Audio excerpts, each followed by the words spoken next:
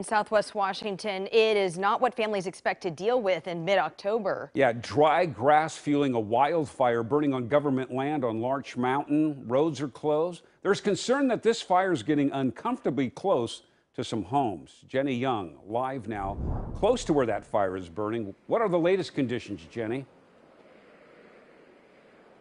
Well, Jeff, Liz, it does look a lot different out here today than it did yesterday. We're standing in the same spot where we were yesterday, and you could see in the distance that fire going. Neighbors were out here watching it. That is not the case today, and fire officials saying that it is 10% contained.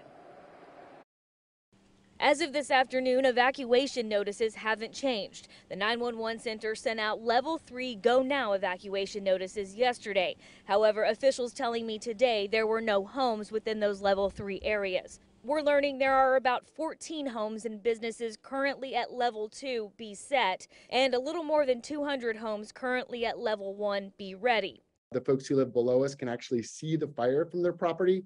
A Washington Department of Natural Resources Type 3 Incident Command team showed up today. We're told they brought in 90 firefighters and have 2 helicopters providing air support. We're still, what we feel like is pretty far outside of the fire zone, but the lesson of Eagle Creek is that if the winds come up, fire moves very quickly. That's Eric Peterson. He and his wife own an exotic sports car collection that's just a few miles outside the Go Now zone. They use the cars for charity, operating a nonprofit called Dream Drives for Kids, where they take children undergoing cancer treatment for joy rides. He tells me if they get a Go Now notice, he's not sure they can take the fleet. The problem we'll have if we have to evacuate is that trying to evacuate out, a half dozen exotic sports cars is probably going to be more difficult and more of a distraction. And we don't want to be a distraction to the folks trying to protect our houses and our neighborhoods.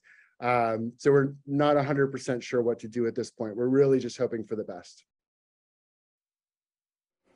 All right, so again, like you heard, those evacuation notices have not changed, but we are keeping in close contact with that 911 center as they continue to evaluate this, as well as the Department of Natural Resources and the firefighters that are on this. And they do believe that this was human caused. That's because there was no lightning in the area. However, they're still investigating the exact cause. Won't know that probably for some time. We will be, again, tracking this and keeping in close touch with those officials. Jeff, Liz, we'll send it back to you. Live in Southwest Washington, Jenny Young, Point 6 News. All right.